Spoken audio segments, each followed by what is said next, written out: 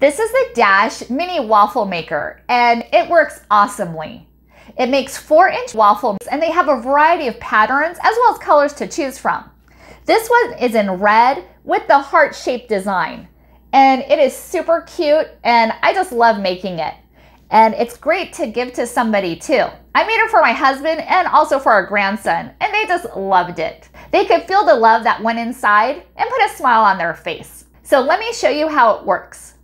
The first thing we're going to do is plug it in. Now that we have it plugged in, we wait for the indicator light to turn on to let you know that the unit is hot enough. Then we're going to spray the top as well as the bottom with this non-stick coating.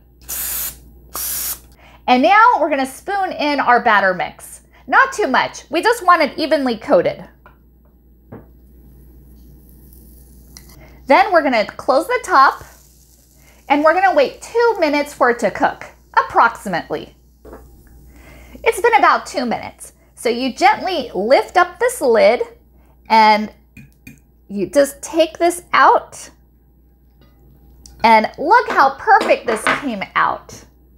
Isn't that cute? I just love it. Now, for the next one, you just spray a little bit again at the top and bottom. And then you spoon out a little bit more batter mix. Just like that. Then I like to spread it out so it's even.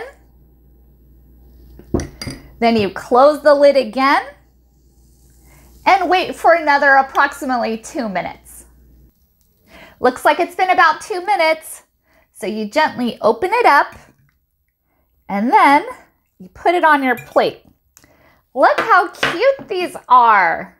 This is perfect to use in a dorm room or in your apartment or house, as well as your RV too. This would also make a great gift and also just to put a smile on somebody's face.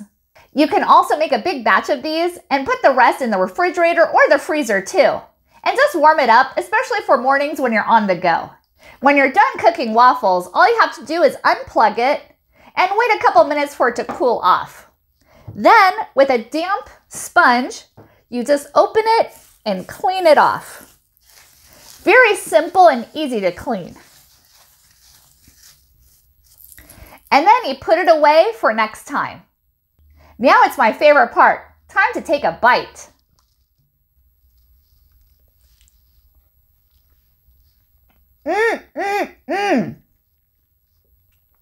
I love it, and I think you will too.